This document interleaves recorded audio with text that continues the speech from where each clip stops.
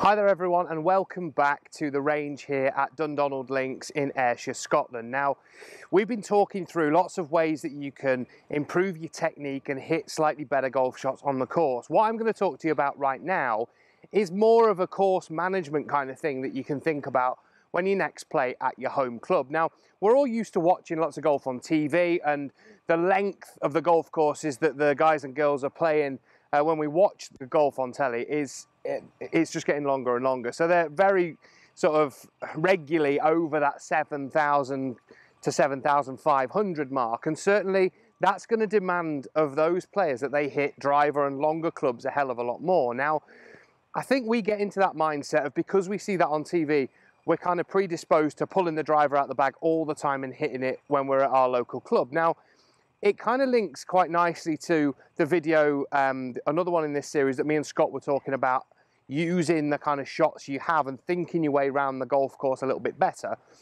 But one of the things you should try is hitting slightly less club off some of the tees. Now, sometimes the golf courses that we play from week to week and day to day in your local club are nowhere near the length that you find out on the PGA Tour. So we're talking, you know, 6,500 to 6,800 yards, most golf courses that you play competitively. So you don't need to hit a driver all the time, and certainly you will find more fairways if you don't. There's more chance of you hitting the fairway with a 3-wood or a long iron like I've got here than there is hitting driver, just simply because the speed is increased, and if your technique is just as bad. So what I'm saying is, if the face is, say, 5 degrees open with a 3-wood, the chances of you hitting the fairway, because of the decrease in speed, are better. So what I'm going to do is hit a long iron here to show you the sort of swings that we can do to help us hit more fairways. They don't have to be flat out, you know, high power swings. We can just find fairways, hit it, you know, between 170 and 200 yards down some par fours, and you'll be absolutely fine. You'll be able to get within range of the green, chip on, maybe make your par, or use your shot slightly better. So I'm just going to hit one now with I've got a 3-iron here.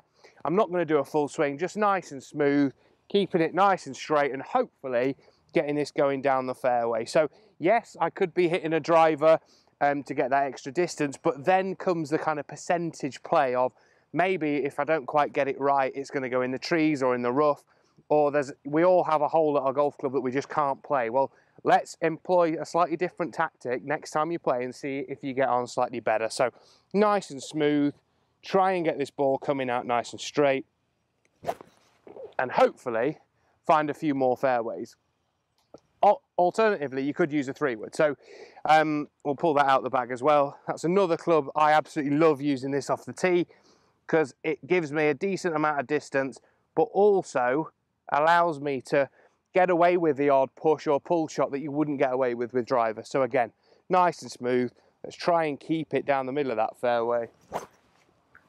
And again, nice little fade back into the middle there. So try using some different clubs off the tees and see if it helps you score better.